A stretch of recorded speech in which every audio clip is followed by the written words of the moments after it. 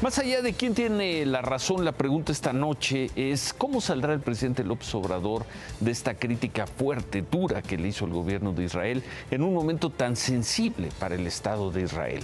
Para ellos, para Israel, la no condena, no condenar la agresión palestina es avalar la violencia. Para el presidente López Obrador, la salida política es la mejor posible, inclusive en estas situaciones. Vamos a ver mañana si el presidente mete reversa o se va todavía más al frente.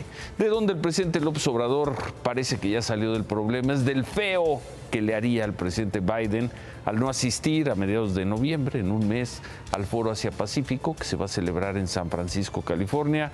Hoy el presidente informó que sí asistirá, saludará al presidente Biden y ahí estará, aunque lo sienten junto a la presidenta de Perú. Se quedan con qué importa. Gracias, buenas noches. Ánimo.